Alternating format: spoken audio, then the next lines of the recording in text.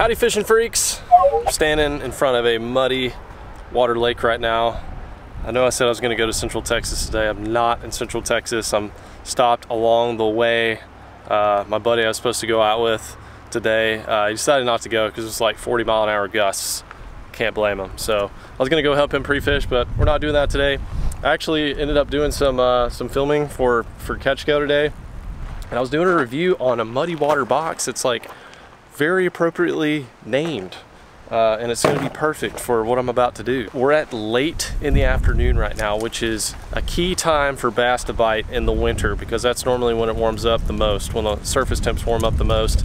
That's when they can move up shallow. And I've got some rocky areas down here where that rock soaks up the heat, and so they might be down there along the rocks shallow. So that's always a key time when you're fishing in the winter, and especially right now when we got sunshine and it's like 80 degrees out here. I'm not even kidding. I'm in a short sleeve shirt right now and I'm just about sweating. It's that hot. Got some pretty cool baits in this box actually. I got this spinner bait I've never even seen before. This is made by I think it's called Zorro. It's got a rattle built into the arm right there, and I've got some, you know, black and chartreuse crankbaits.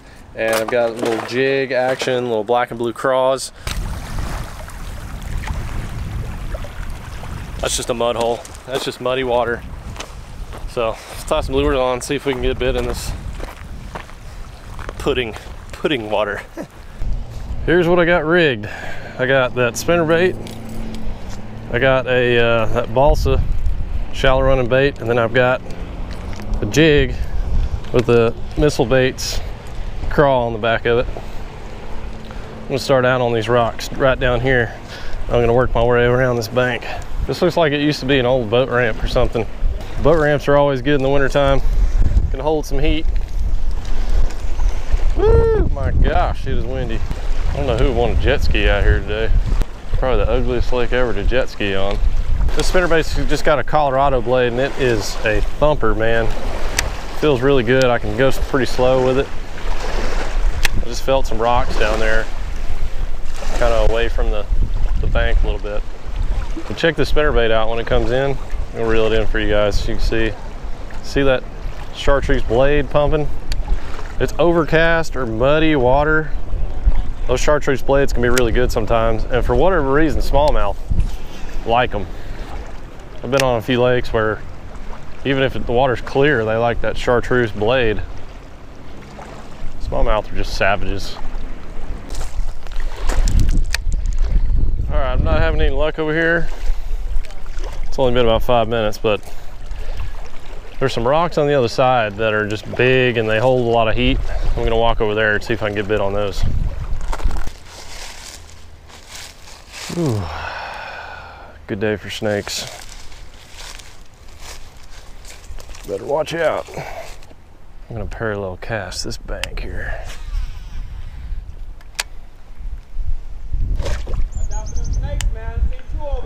Yeah, I know, it's a good day for them. Nice and warm today. That guy literally just said he had 2 snakes over there. What'd I say? Walk down here a little bit. See if I can find a nice snake-free zone where I can cast. That looks highly dangerous. A lot of rebarb and crap down here that could go right through your spleen if you fell just the right way. God, I used to never care about that stuff. Now I'm like, I swear, you get older, you start thinking about stuff like that. Come over here to this point. It's got some boulders on it. It looks like there's some rocks out there. All right, let's try our crankbait again. Fan cast around a little bit.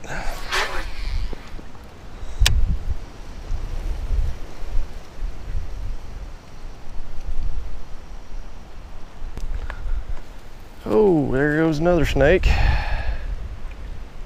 And oh yeah, that's not a snake, but there damn sure is a lot of snakes right here. Okay, we'll be crafty with our footwork. I like the looks of this little Ike jig with that missile baits crawl on there. It's a nice compact little setup.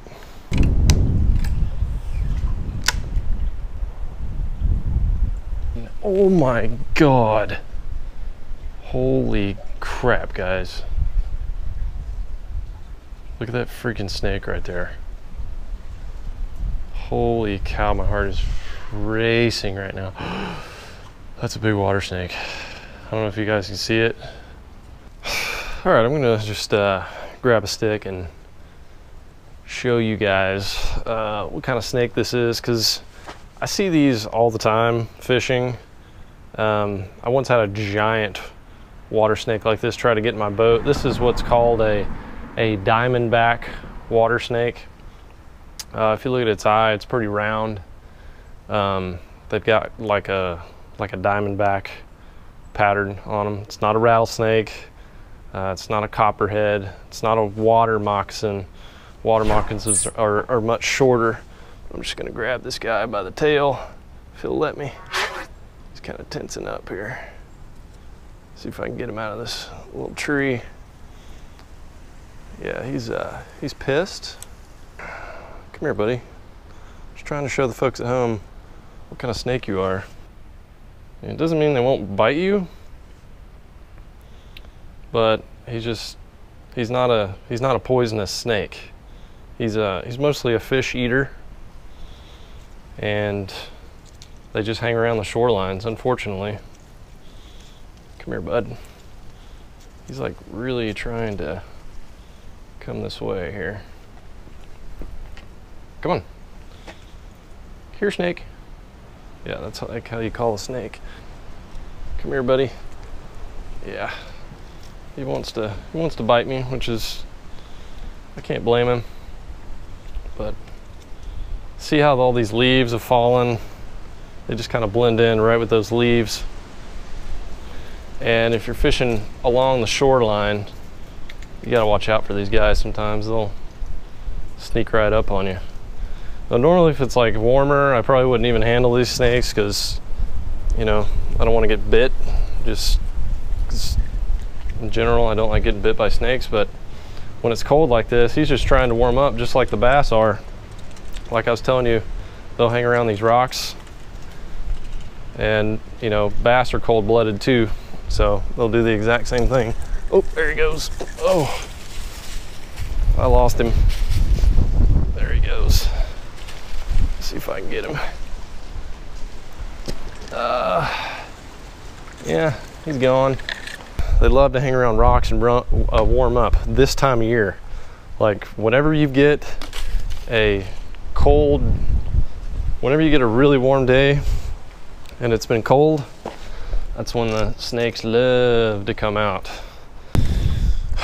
Well, guys, I'm trying everything I know to do here to get bit. I cannot get a bite. I'm dragging this jig really slow on some rocks out here.